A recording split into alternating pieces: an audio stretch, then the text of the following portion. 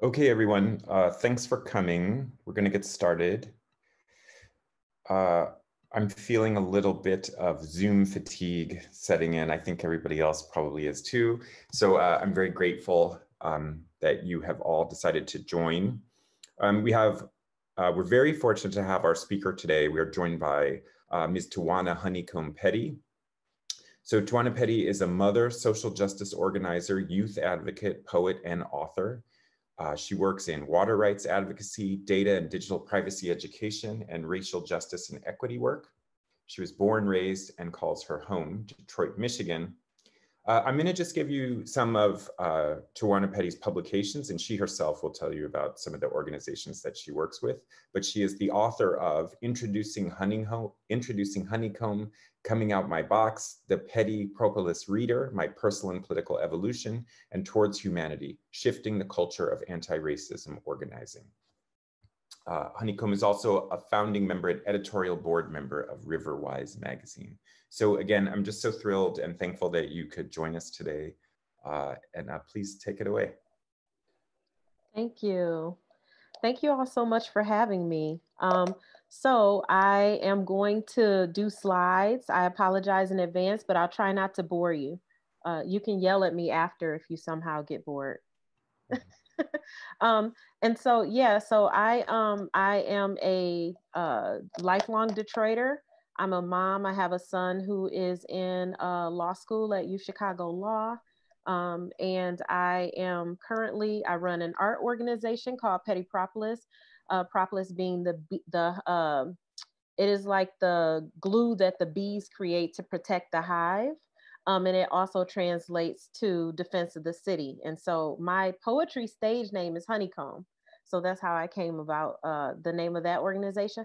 But I also am the data justice director for Detroit Community Technology Project. I convene the Detroit Digital Justice Coalition. I'm an anti-racism facilitator with Detroit Equity Action Lab and a non-resident fellow with the Digital Civil Society Lab at Stanford. And so I'm going to share my screen with you all.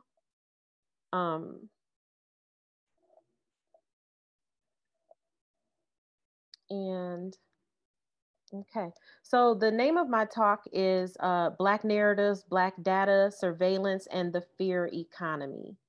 And so I want to take you through a bit of history about Detroit and why I chose this as my topic. So I want to talk you through anti-Blackness in action from a Detroit perspective. I was born and raised in Detroit. I've been there my whole life. And for the last half century in Detroit, Detroit has had a particular dominant negative narrative.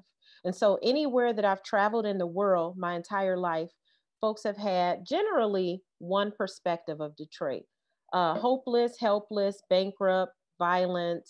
Detroiters are not good stewards of their property, and just a very negative, visceral response to livelihood in Detroit. And so one of the issues that has, and the psychological impacts that has on residents, especially young people growing up in the city, is that you internalize those things. And you're kind of taught that the only way that you can make a living or be a productive citizen is if you grow up and get out of the city. And so I'm going to take you through a bit of that narrative. So this is, let me see. This is a quote from an article called Smart Cities Dive, and it was asking whether or not it was time to change the narrative about Detroit because there was more investment, the demographic was shifting to more, to have more white residents moving into Detroit, and folks were asking a question, should we change the narrative now because we want people to kind of want to be here. And so one of the quotes from that article is, "The standard narrative for Detroit has been about a bankrupt, vacant, decaying, post-industrial wasteland, an environmental, social, and economic disaster. Detroit has been the quintessential shrinking city, the poster child for everything that has gone wrong with the post-industrial Midwest." And so these are the types of things that hover over people who've been in Detroit, for decades, or born and raised here, or educated in Detroit. And so you have young people growing up in the city, and this is the narrative that they're constantly hearing about where they live, until very recently when they started to say Detroit is coming back.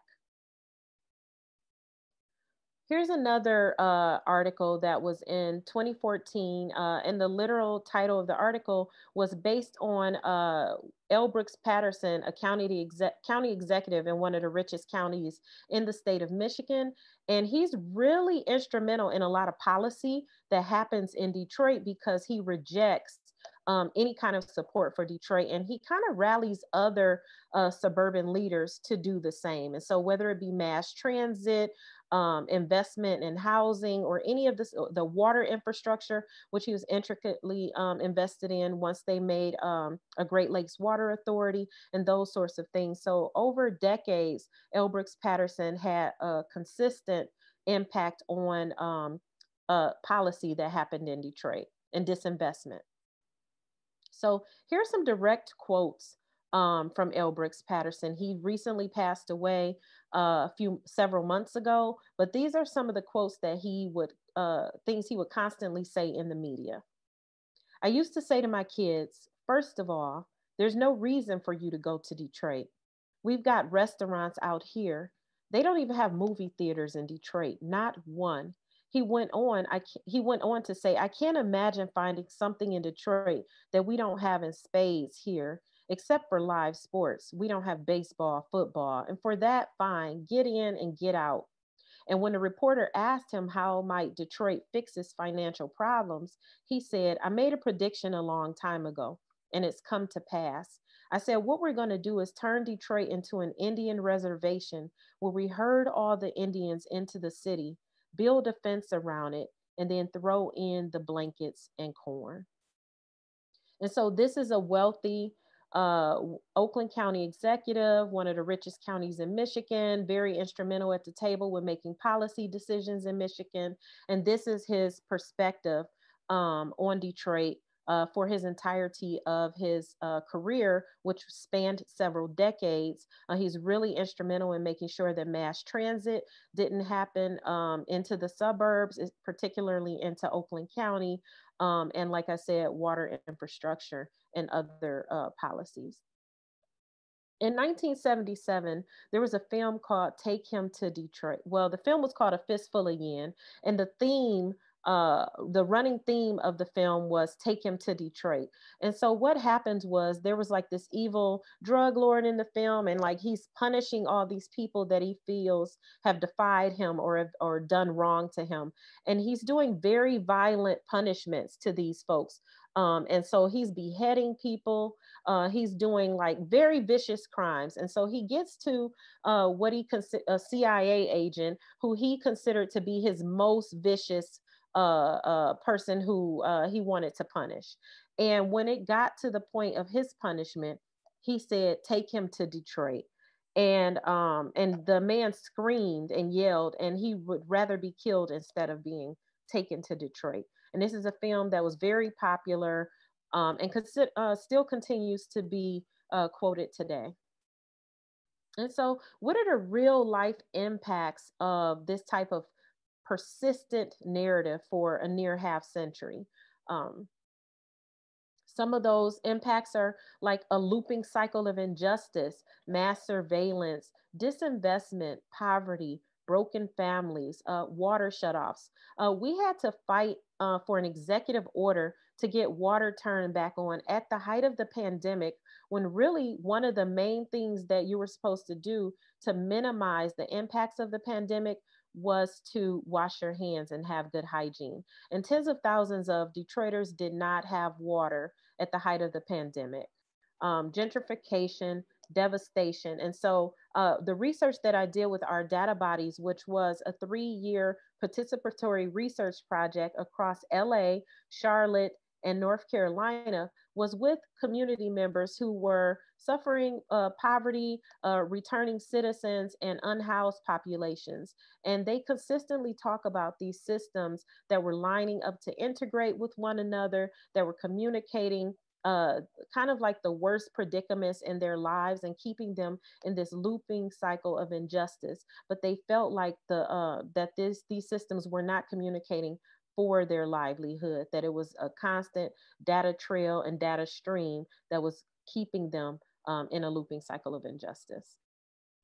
And so here are some quotes from some Detroiters that we interviewed during our research. Our Data Bodies is still a program initiative that continues to do trainings off of our digital defense playbook and do teach-ins and things like that. But during the height of the research, we did interviews of almost 150 residents across 3 cities, and these were some of the quotes that came from them. The changes I would make would be to have data that is intentional and targeted and centering people in the middle of those decisions. So data would be created for the people and with people as opposed to on people and against people.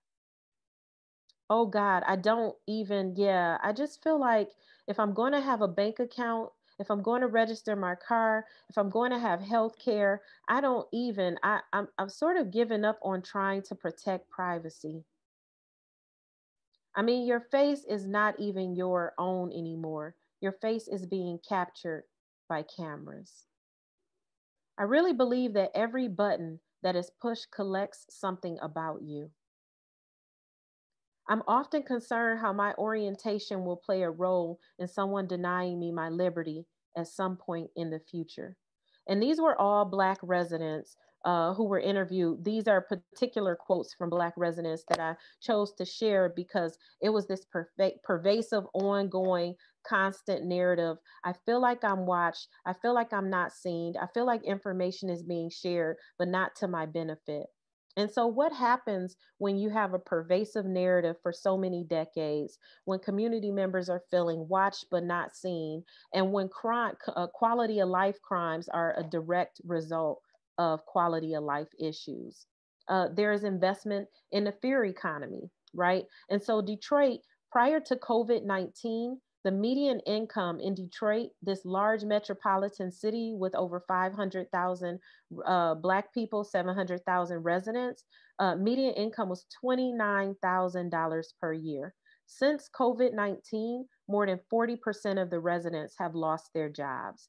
And instead of major resources and investment in the city, our city has ramped up mass surveillance. And so we're under a real-time crime surveillance program called Project Greenlight, which is flashing green lights that are all around the city that literally flash 24 hours a day, 7 days a week, and they are monitored by law enforcement through real-time crime centers, 3 real-time crime centers. So if you can imagine, it's kind of like Batman in a bat cave, and there are these screens everywhere, and law enforcement watches them 24 hours a day at 3 different real-time crime centers. And right now, over 700 businesses have these cameras and over 2,800 cameras. And these businesses are located at like rec centers, public housing, medical facilities, gas stations, and schools. And they now have a component over the last 2 years of face recognition technology, which we know through many studies through MIT, NIST, and others, that face recognition misidentifies darker skin tones. And so Detroit being an 80% Black city, we were bound to have misidentifications. So far, we are known in the US as the first 2 known cases, Robert Williams and Michael Oliver. And it's recently come to light that there's potentially another Black woman who has been misidentified, meaning that they were arrested and incarcerated for crimes that they didn't commit. And this is a very lucrative project because private businesses pay for priority policing. And so they pay $6,000 to $7,000 a month to be prioritized as priority 1 when something happens at their institution. This is a map of what Project Greenlight was projected to look like when it was just 256 locations. Now, the yellow dots were the projection.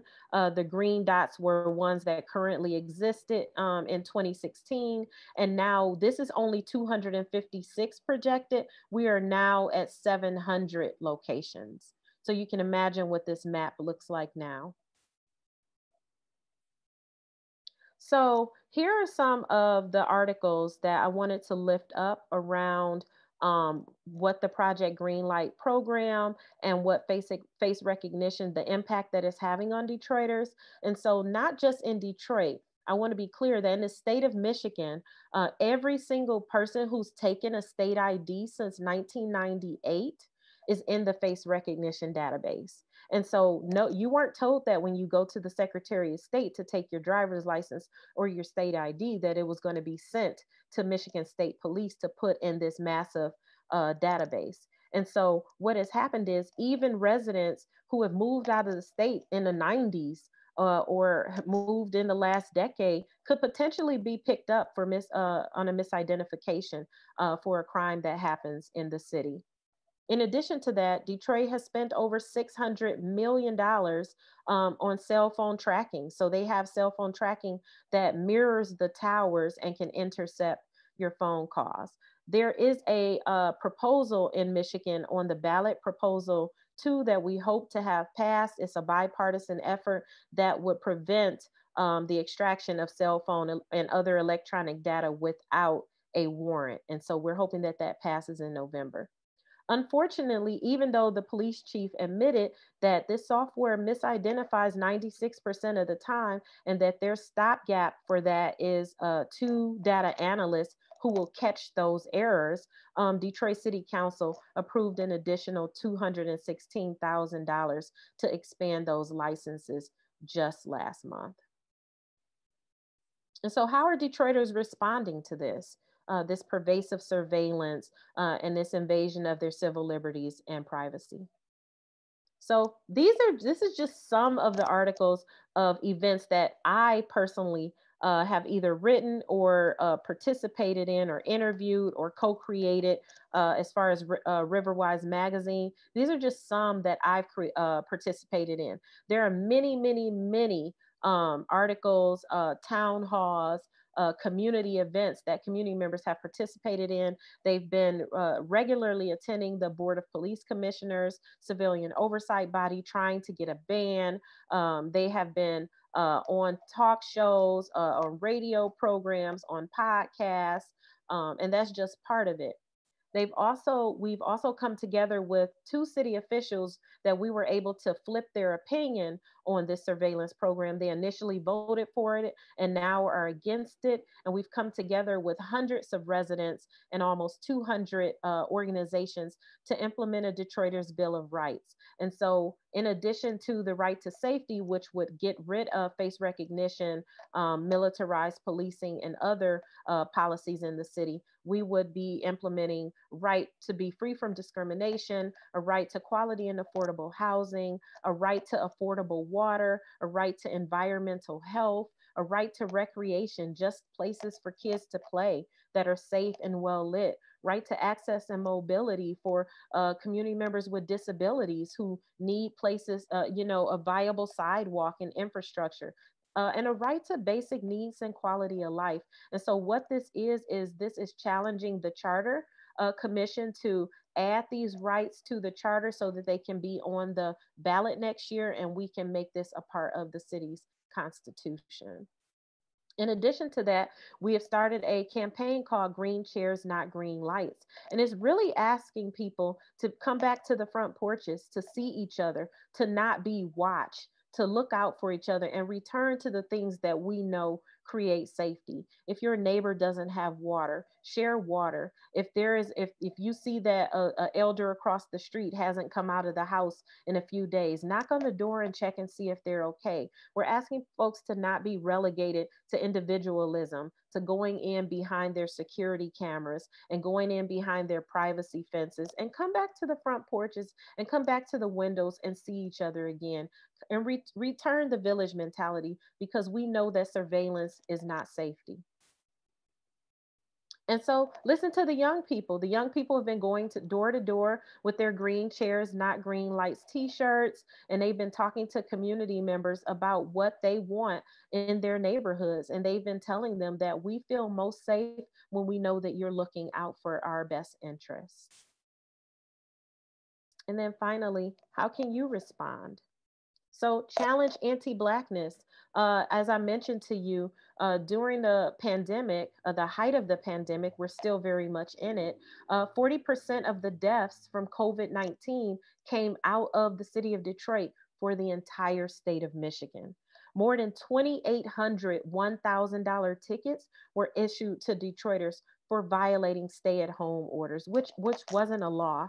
And also, we witnessed predominantly white communities all across the globe basically defying stay-at-home orders, going to beaches, and just basically living their lives without being penalized with $1,000 tickets.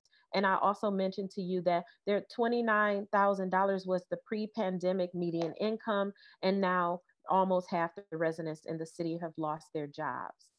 Black people in surveillance. Under Project Greenlight, there are now over 2,800 cameras at 700 locations, and it has not created safety. It has created misidentifications. And Simone Brown, the author of Dark Matters, reminds us that this type of surveillance is tied to the 18th century lantern laws, where a Black person had to have a lit candle lantern in front of their face if they weren't in the presence of a white person. And so this is a long legacy of surveillance. And Black children in schools, although most mass school shootings are proven to happen in white communities, Black students enter through metal detectors and endure police and security guard searches every single day, even in high performing schools, even in elementary school. And a lot of times law enforcement is called on children in those schools. And so, what can we do? We can challenge those dominant narratives. We can say that Black people are not inherently sick. They're not dying from COVID-19 due to higher rates just because they weren't born inherently sick because they just have bad genes. A lot of times it is inequitable treatment in the medical system. The neighborhoods that they're living in don't have quality air. They're living without water and in extreme poverty. And so we're asking that you inform and you resist those narratives. Surveillance ain't safety. We know what makes communities safer. Resource neighborhoods are safer. Inform and resist. And be honest about the disparities within the school systems and call them out.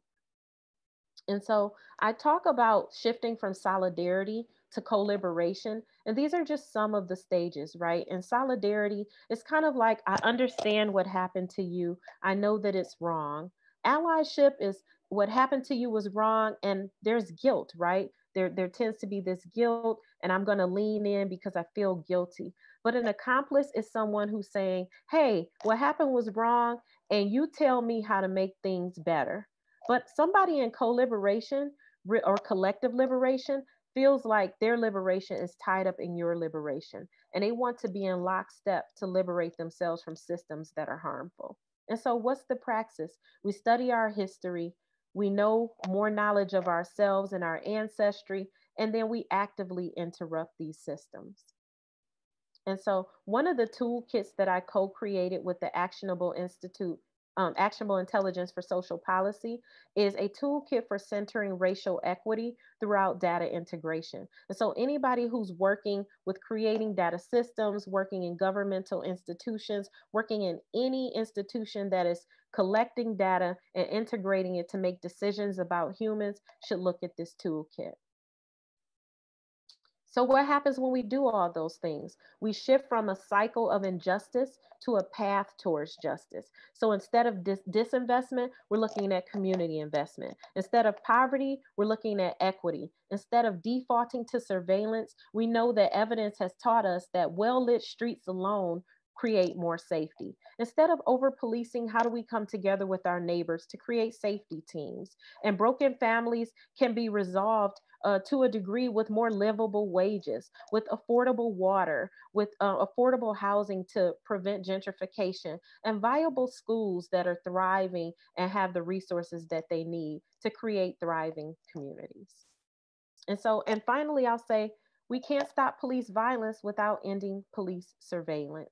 And so these are the ways that you all can get involved right from where you are. Thank you.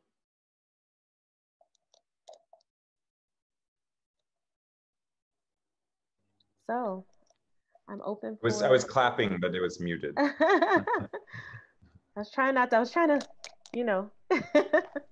Oh, I Hopefully see. you got There's it. claps icons coming up. So we Nice. definitely have some time for first. Thank you so much for that talk. That was very wonderful. So we do have time for questions, and so I invited people to type their questions or to email them to me. Okay.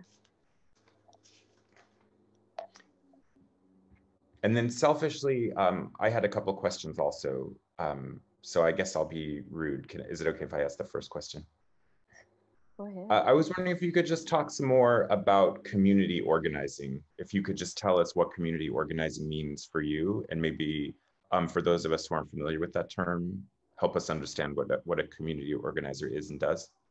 Yeah, yeah. So I spend a lot of time well, now most of these things are, a lot of these things are virtual, but I was literally at the Border Police Commissioners every single week in person, which is a civilian oversight body, just voicing, community concerns to police and to the civilian oversight body, engaging with the city's charter and talking about the things that we want in policy and how things can be changed. And as I talked about earlier, the Green Chairs Not Green Lights campaign, that is us coming together as community members and saying, we know what creates safety in our neighborhoods and organizing different initiatives. So community members are building out green chairs and they're taking them to elders and putting them on their front porches. And they're teaching them about these types of ways to come together and like, who are your emergency contacts if you're in a situation where you need support,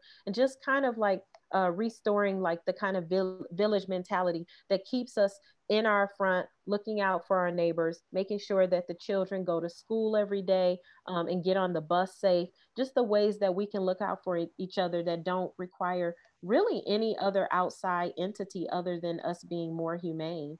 And so community organizing is really being passionate about the things you want to change in a community and coming together and creating that change, or also lifting up the things that you feel good about and organizing more people to participate in that. That's helpful. Thank you. I have a few questions from the chat. So I'm going to read this question from, it looks like it's from Sharia from Slack. Sharia writes, what was the motivation for Detroit to start up Project Greenlight in the first place? And as a follow-up, are there things we could be doing to try to stop these efforts before they start? Yeah, absolutely. So when Project Greenlight started in 2016, it started off at 8 or 9 gas stations. And those were supposed to be at gas stations that stayed open like 24 hours a day. And it was going to just be at the gas stations that stayed open late.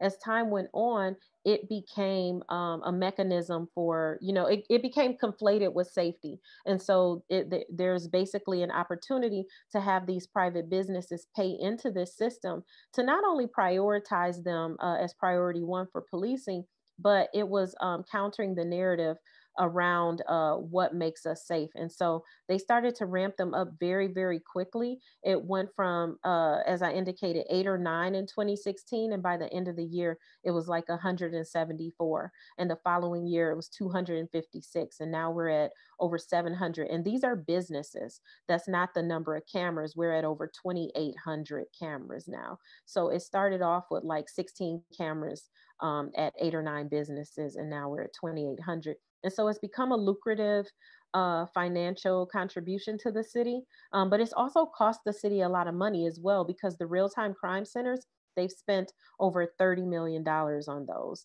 And it doesn't create safety because crime is rapidly, is crime is growing and quality of life is deteriorating. And so as long as we have quality of life issues, we're going to have quality of life crime. And so one of the ways to stop it is to, as we indicated, turn to one another again and look out for each other. And so once we can create a safe neighborhood and start to resource our neighbors and look out for each other, then there won't be a reason to put mass surveillance in our communities. And if they do it, we'll have an argument, a defense against that implementation, because we'll have the data that proves that safety is created by community. Oh, okay. So my power just went out. We have a storm. Oh So no. Hang on. Let me see if, okay, it looks like something's flashing on again. Hold on. Okay. Oh, it just did a off and on. Okay, It that's was good. also very dramatically timed, so it really gave you a lot of emphasis. Oh my goodness, because I saw things flashing behind me, and then okay. Well, Right? that was The interesting. universe really just punctuating your wonderful answer there. Right. Okay, I have another question from the chat, if that's okay. Yeah, that's okay. Okay, this question is from Cass, and Cass says, thank you so much for this talk. I was wondering if you could discuss how we can go about doing the necessary work of integrating racial equity in data analysis at the government level in light of the Trump administration's executive order banning critical race theory and race sensitivity training in the federal government. Yeah, it's going to take radical courage, honestly. There are, some institutions here in Detroit that have been doing like study groups. Sometimes maybe you can't officially like make it a policy, but you can organize, study groups, learn the toolkit, start to implement piece by piece. But it has to happen.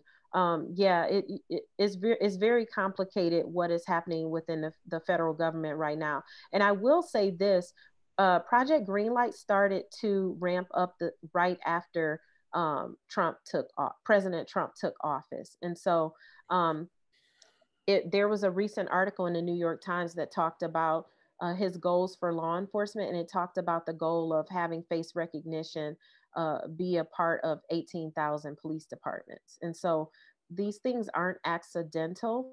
And so you have to have radical courage, and you have to still continue to do the work, no matter who is going to be in the White House, because our livelihood and our liberation from these violent systems depend upon it. Mm. Okay, let's see. I think there's another question I have missed here. I see a question from Bruna, it looks like. Bruna writes, thank you for your presentation. Detroit is one of my favorite cities. I've heard of the many problems of the city that residents are facing, but I've also heard about some initiatives to bring the city, quote, there's quotes here, back. But maybe some of them would also only bring gentrification and other problems. Would you say Detroit is moving towards a direction to achieve the Bill of Rights? Currently, are there good initiatives to address those? Yeah, so I probably shouldn't say this. I don't know what folks' political affiliations is, but I like being honest. Whenever I hear Detroit is coming back, I hear Make America Great Again. It gives me the same kind of, you know, feeling of erasure. That Detroit, in order for Detroit to come back and to have gotten a positive narrative, is because there are more white residents moving into the city. And so that is when we start to see an influx of investment. That is when we started to hear the positive narratives in the media. I think that the city is moving in the right direction. We've had city charter officials who were totally against the things that we were implementing just months ago, who are now willing to hear from us and have been listening to our committee meetings for racial equity. We had city council members who were vehemently opposed to our call to ban face recognition, who are helping spearhead the Detroiters Bill of Rights. And we have Border Police Commissioners, civilian oversight body, who unanimously voted for the surveillance, who are now trying to remove the chair from the civilian oversight body because he is a former law enforcement officer who is not being neutral within his decision making as a civilian oversight body. And so there are a lot of community members who are coming together with local officials and trying to get some equity, right? If we can have a conversation, we want a working relationship with officers, law enforcement, so that we can remove from the budget funds that are going towards militarization, mass surveillance, and have them not be going to police runs that police officers should not be going to. And so that we can get the type of resources in our neighborhoods. And so a lot of people hear like defund police and they're automatically like, oh, defund police, that's, terrible. But schools have been defunded. Water infrastructure has been defunded. Housing's been defunded. So many things within the city have been defunded. And we're really just trying to refund those systems. And so if you look at it that way, and you look at the fact that the police department has most of the budget in the city, crime has not been reduced, but quality of life has been reduced, then you can start to hear each other better. And so now that city officials and even some law enforcement are hearing with a different lens, now we can have a deeper dialogue about how we move some funds around, and get the resources into the communities that they need. Because really, if you are interested in equity, you're going to want to see everybody survive and thrive, and you don't want to live in crime.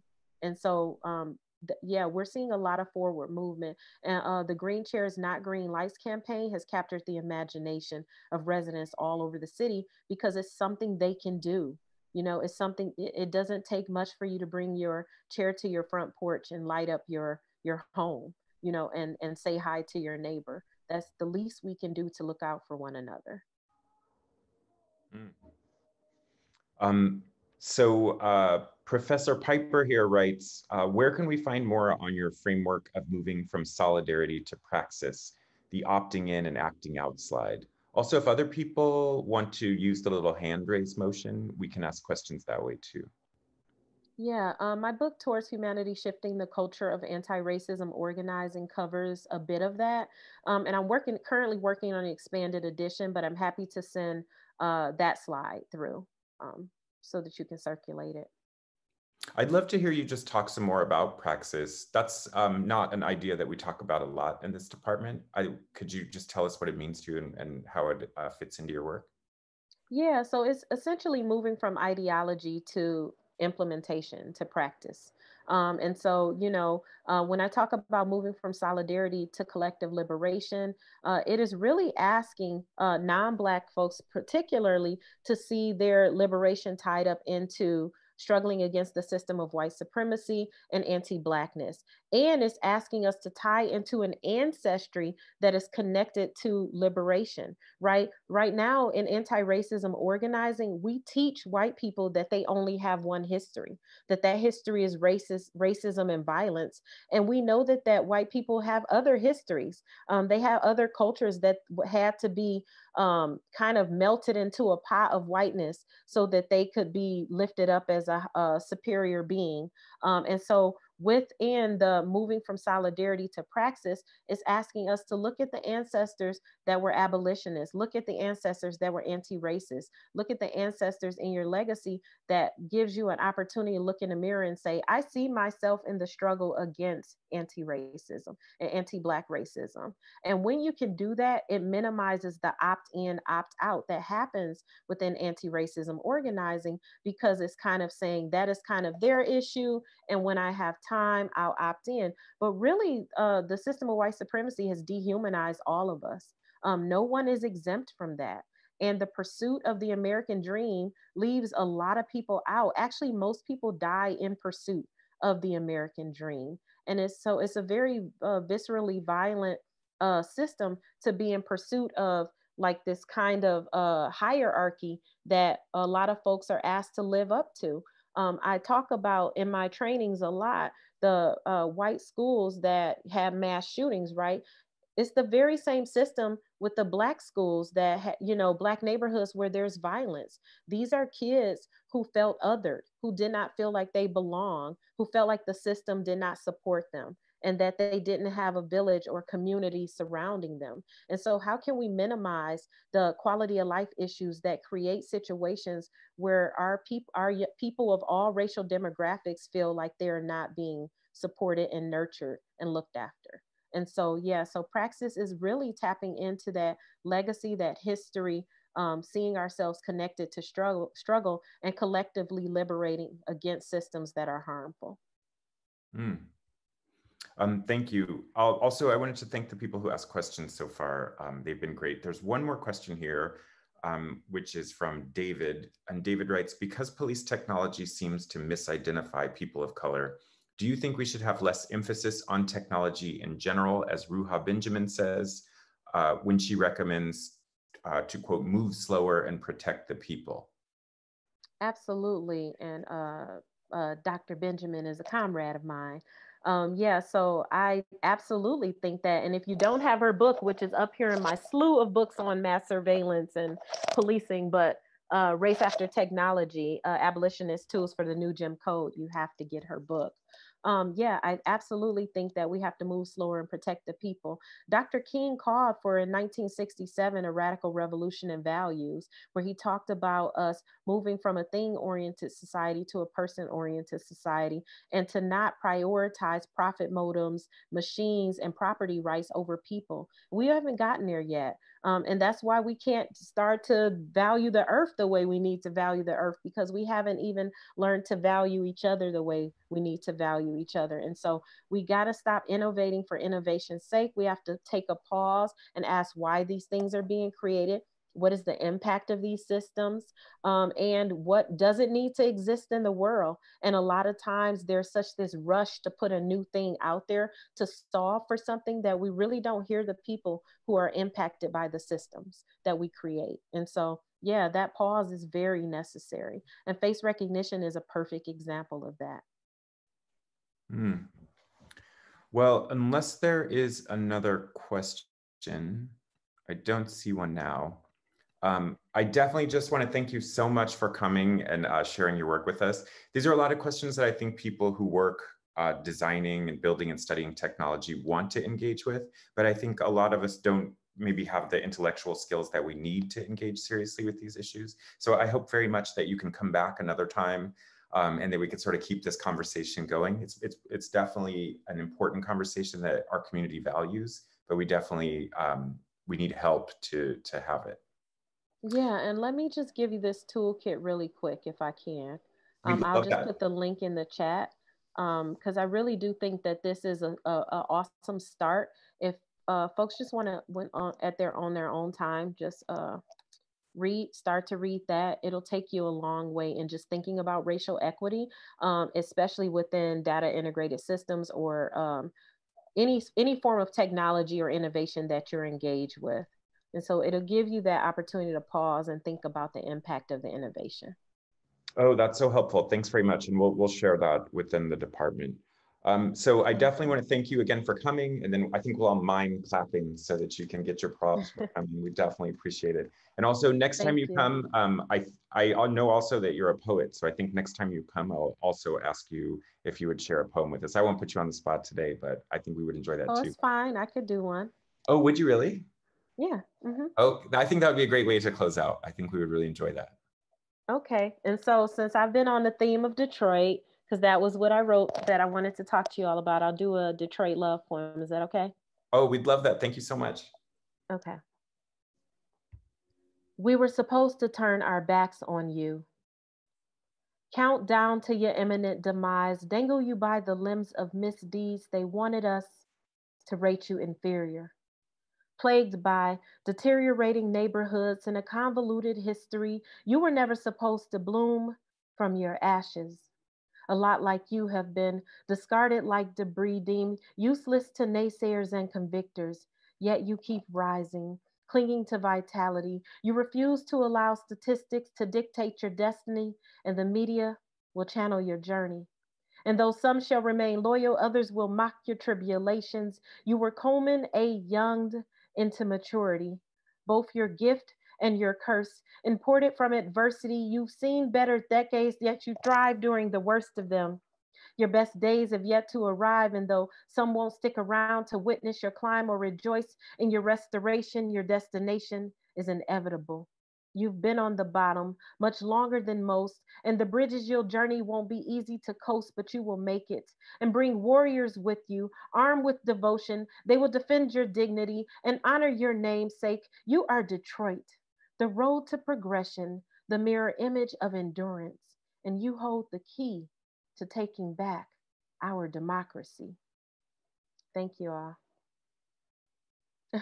I should have drank some water before. I can't believe I meant to ask you. I can't believe I put you on the spot like that, and you did that. Thank you so much. I can't believe you just had that one ready. That was I'm blown away by that. Thank you so much. So yeah, I'm going to give you your snaps and also claps for that wonderful thing. Thank you. And then I'll see you. I sent you information, but for a meeting with students, so we can have a little break then. So before we meet with students. But thanks everyone for coming. Thank you, everybody. And thanks again for the questions and everything. Bye. Thank you so much, Tawana. That was great. Thank you. Bye.